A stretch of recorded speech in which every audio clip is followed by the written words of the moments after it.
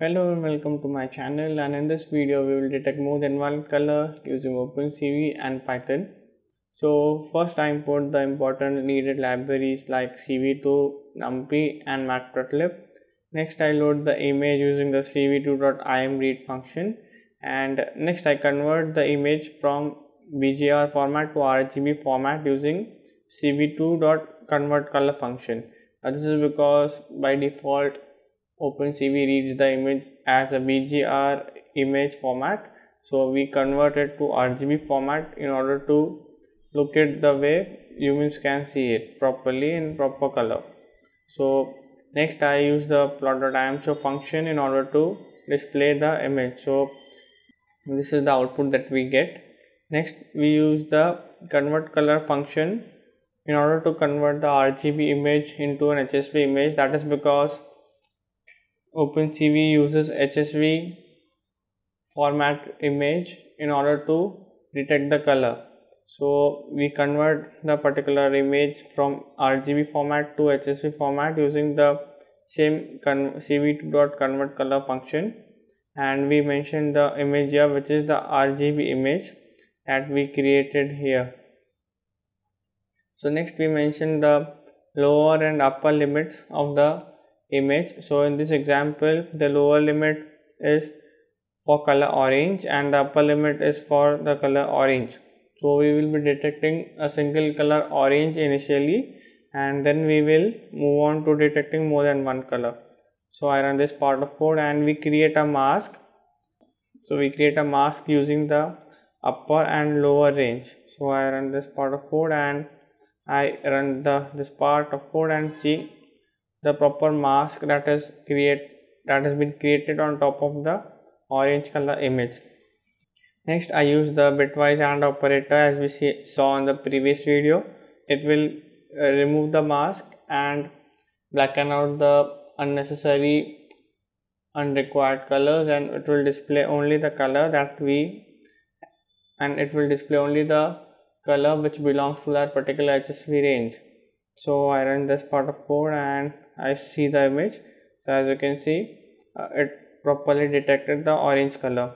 So this is how we detect just one single color, but now we want to detect more than one color.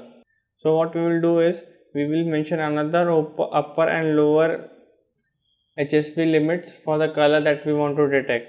So I'll copy this part, I'll create another one and I'll paste it here. So I'll just make a few changes here in order to make everything distinct. So I name it as upper 1 and lower 1, and I change it to upper 2 and lower 2. So this was the HSV range for orange color. Now let's take an example. Let's mention the HSV range for the color cyan. So the H values are between 85 and 95 for the cyan color. So this is how we mentioned the upper and lower range. Now we will create the mask for these two upper and lower ranges. So I will just copy this part of code and I'll paste it here. So I'll rename it as mask 1, and the upper I will rename it as upper 1 and lower 1.